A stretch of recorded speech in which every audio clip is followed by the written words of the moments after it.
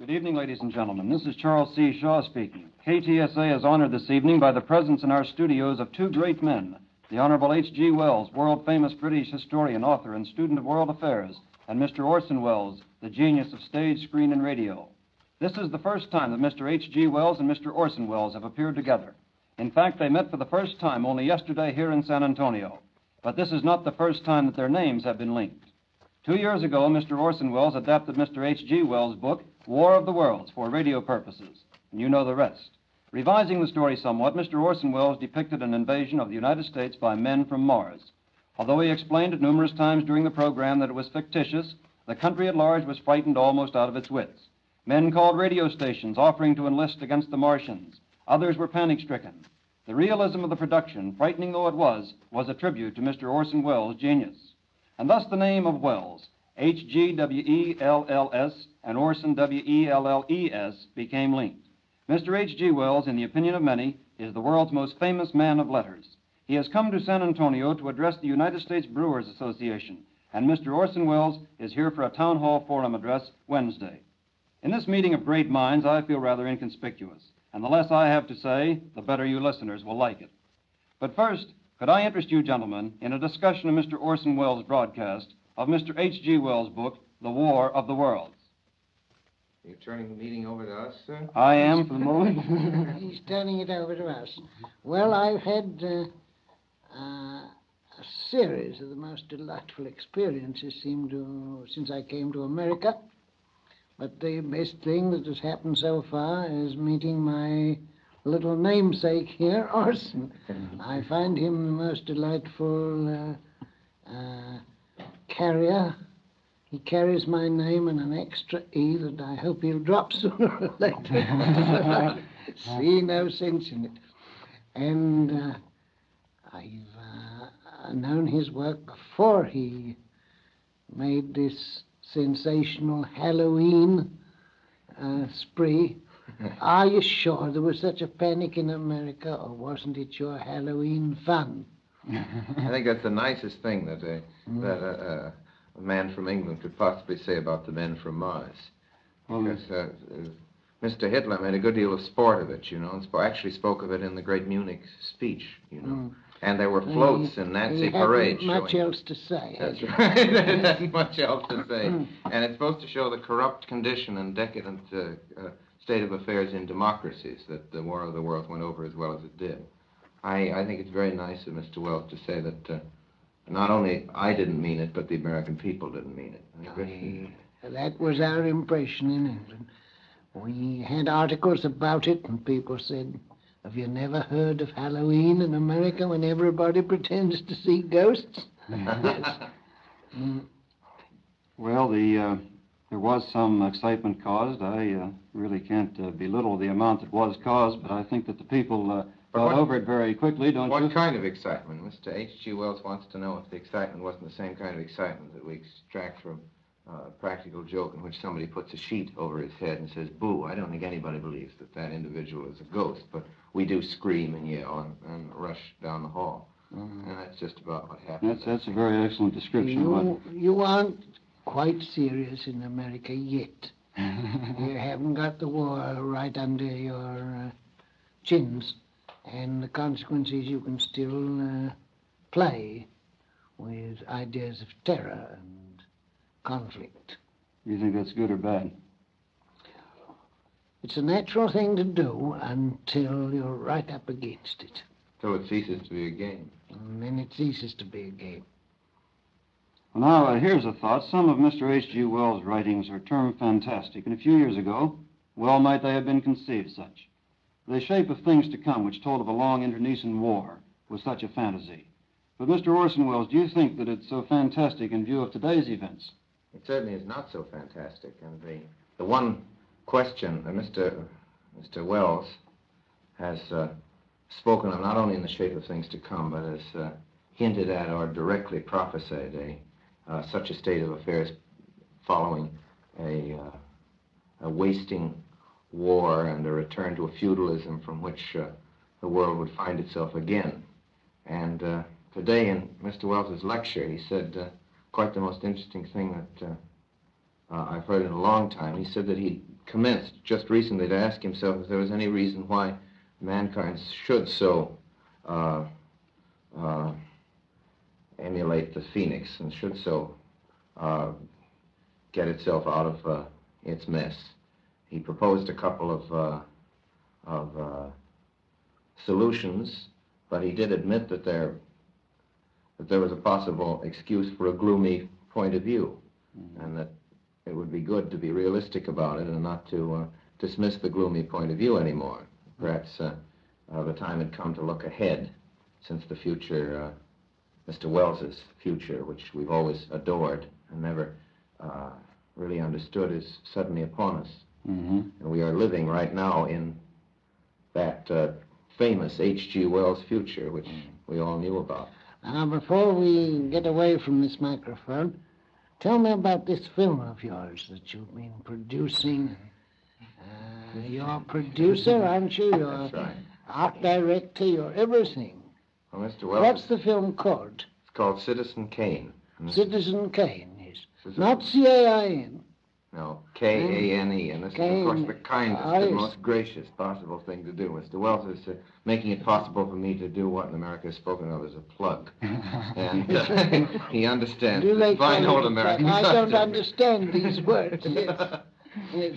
You understand the value, however. Mr. Wells wants me to tell you that have made a motion picture, and he is kind enough to ask me a leading question concerning it. I'm looking forward to it. You're very kind, sir. It's a new sort of motion picture with a new method of presentation and a few new technical experiments, a few new methods of telling a picture, not only from the point of view of writing, but of showing it. If I don't misunderstand you completely, I think there'll be a lot of jolly good new noises in it. What do you think? I hope so. I think a few jolly good new noises are what the motion pictures could well afford these days. I hope you're right, and I hope there are some jolly good new noises. I can think of nothing more desirable in motion picture. I'm all for some jolly good new noises. Well, wasn't it you, Mr. Orson Welles, that presented for the first time in modern times plays without scenery and settings in your That's Julius right, Caesar? yes. And they were not... Well, now, there's no such yes. thing as a play without settings, because there's got to be No. something behind an actor, and you've got to look at something. Very simple settings. I had an extraordinary experience once. I saw Ellen Terry's son. What was his name? Ellen Terry's son. Yes, You mean, his production of Hamlet. You John mean Gielgud? No.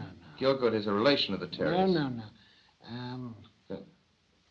Never mind his name for the moment, but I saw Hamlet produced in Russian in Moscow.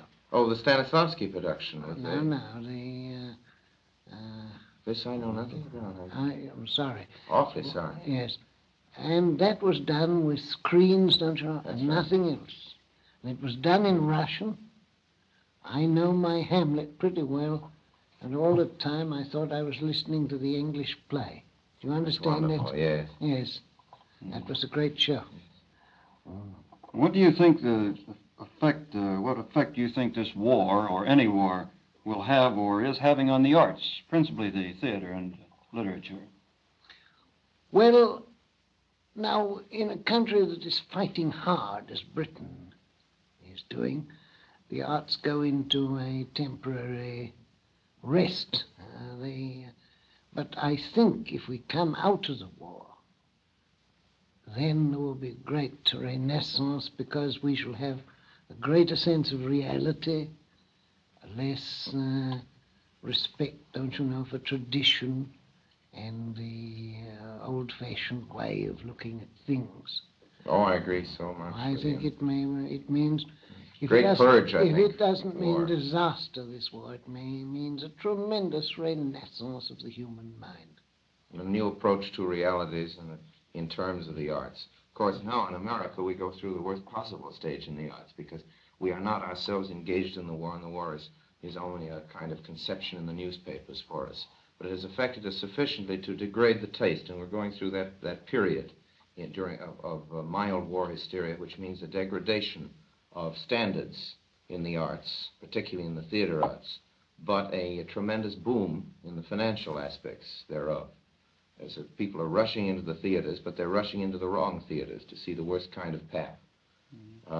After we get into the war, and if we do, and after we get into the kind of trouble that we're bound to get into if it isn't precisely the war that we're speaking of now, since the war becomes a new war every week. But after we get into whatever it is we're going to get into, the same thing will be true of us, I think. And our arts will go into a temporary decline. But again, any sort of success following this war must make a whole new approach to the arts possible. It's always a great purge, I think, in the visual arts and in the theater arts, particularly in letters. What happens to our democratic peoples is first is a shock. Yes. And then after the shock, they pull themselves together. Mm-hmm. And we've had the shock, and now I hope we're going to pull ourselves together. And that means politics, war, art, everything become more rational, more powerful. We should take a step forward. Unless we take a step backward and go over the precipice. Do you think that shock is due to a lack of discipline in a democratic country as opposed to a totalitarian country? Oh, no. Oh, good. So great. Discipline is a word for children and, people who have to salute and that sort of thing. Grown-up people do want to live freely and largely.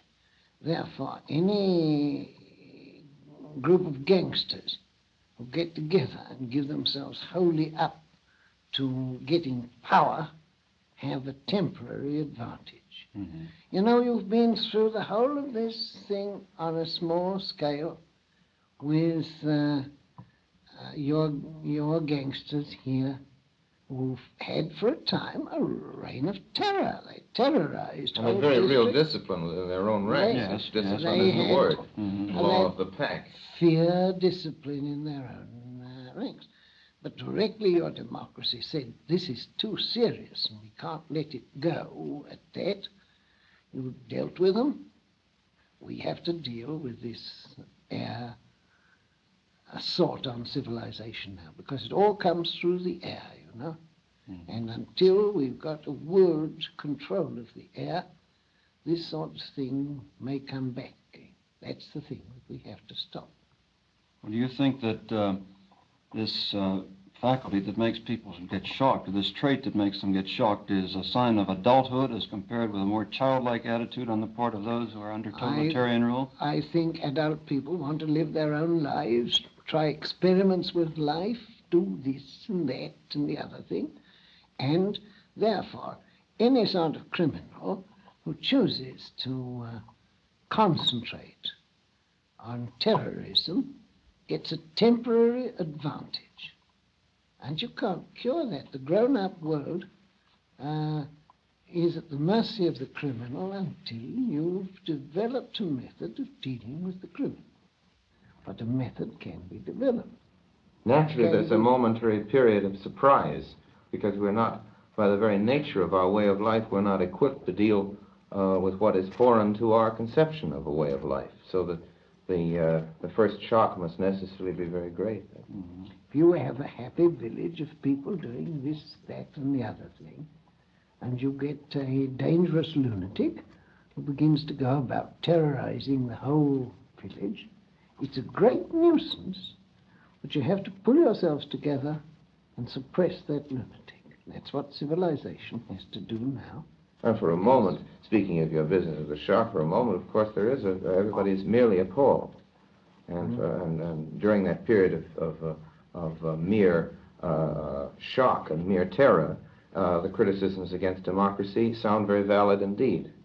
But we know that Mr. Wells's community is going to pull itself together and going to deal with this lunatic. Well, do you think, Mr.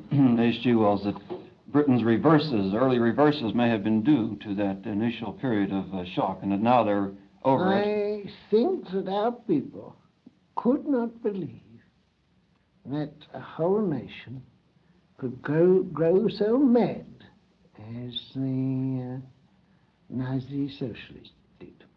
Mm-hmm. And therefore they said, poor dears, they must be dreadfully distressed about something. Give them something. Appease them. What is the trouble? But you see, the more they're appeased, the more frightful the attack. Because you can't appease paranoia. Every psychiatrist in the world, in any court of law, can tell you that the way to deal with paranoia is not by appeasement. And but we didn't have any psychiatrists in power politics at the time. We simply had sort of goodwill and futile, humanistic. Well, this thing has to be settled now. It has to be. One dread that I have is appeasement. Some attempt now to call this fight off before it's fairly finished. You back up the British because we can beat the National Socialist. We don't want a single American to die as an American soldier in Europe. But don't get in the way when it comes to a settlement. Don't let them off, because this has to be a decisive fight. And at the end, we've got to have all the world disarmed so far as the air goes, because there'll be no peace until there's a complete control of the air by the civilized forces in the world. Who do you include as among the civilized nations, Mr. Mill? Well, the three nations that can put over peace in the air at the present time are America, the British system, and Russia. And if you can make friends with Russia, Russia is a very difficult, fickle country, and you may find a lot of difficulty in making friends. But if you can work somehow with the Russian, then you can now make peace in the air for all time. Well, wouldn't you have to appease Russia? Why appease Russia? Why appease Russia? I don't understand such a question. Well, to recognize her conquests What conquest? of the Baltic countries and Now Finland? listen. Wait a minute. Listen to that. We English have had a lesson about that. We let the Germans push their airports right up to the English Channel. We let them put guns that can fire into Dover. We had our time over again. We should certainly have bombed Berlin when we were right up on the French frontier. And we should have taught them the mischief of trying to make war in somebody else's country. Now, the Russians have done nothing but push back the German bases so that they can't do a blitzkrieg on Moscow. This has been misrepresented as imperialism, which is, of course, absurd, because if Russia was bound for imperialism, which is inconceivable anyway, considering the internal economy of Russia, they certainly would have behaved in a very different way. How would America behave if you had guns commanding the approach to New York on Staten Island, if you had a brave little foreign country in New Jersey, if you had Nazi bases creeping up through the French colonies, creeping up through South America, so that presently it would be quite an easy job to bomb New York. Would America wait for it? Is America waiting for it today? No. What you are doing as fast as you can is pushing back any possibility of getting bomber planes over America. By that you refer to our air bases in the Caribbean and the Atlantic. Yes, and in preventing any settlement of an air base anywhere that can threaten. It's the obvious policy. Have the Russians done any worse than that? Aren't the English now bitterly repenting of the fact that they didn't bomb Berlin when they could have bombed Berlin quite easily, and that they've allowed the German bases to creep forward so that every night we get the raiders over the mouth of the Thames and that sort of thing? You see, learn from us. Mm-hmm.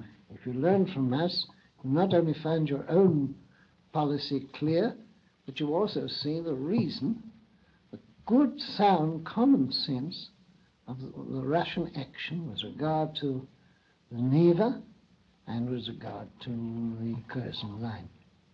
Well, Mr. Orson Welles, don't you agree that the press and other mediums of public opinion in this country have painted the Russians pretty much villains? Oh, naturally, and appallingly so. The foreign correspondents working on American wire services are emotionally unprepared to deal sensibly and in a neutral and decent way about the whole Russian business.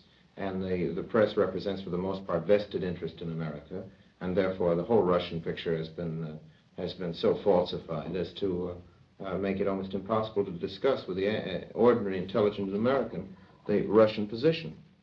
It's a great tragedy because perhaps the hope of the world is some sort of alliance with Russia. I'm not speaking of a communist revolution. But an understanding with the aims of Russia, no matter how much we may quarrel with the administration of Russia, of the Russian ideal.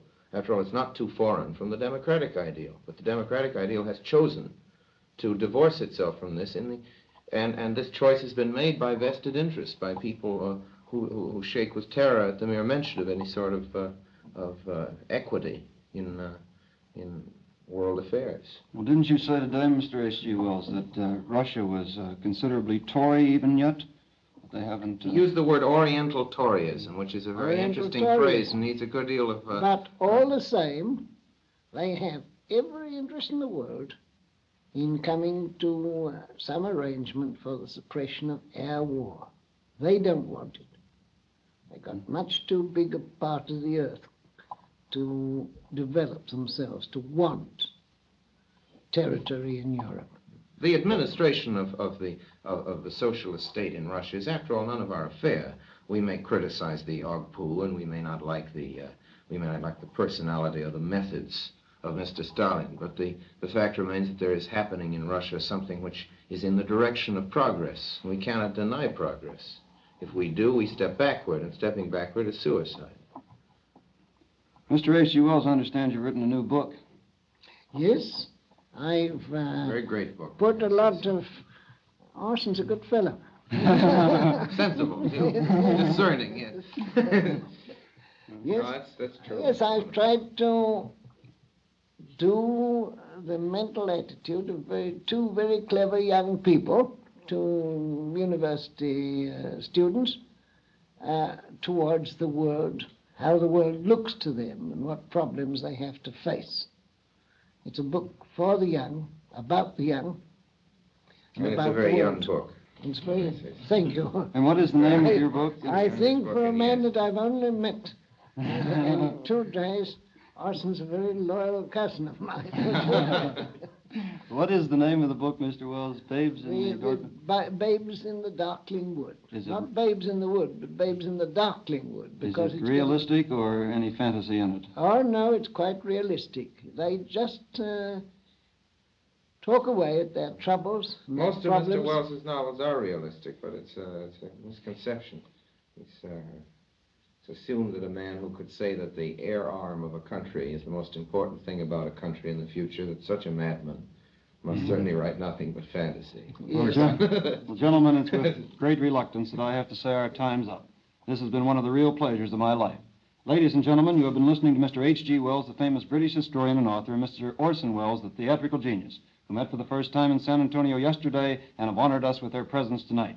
To you, Mr. H.G. Wells, and to you, Mr. Orson Welles, my heartfelt thanks for your kindness.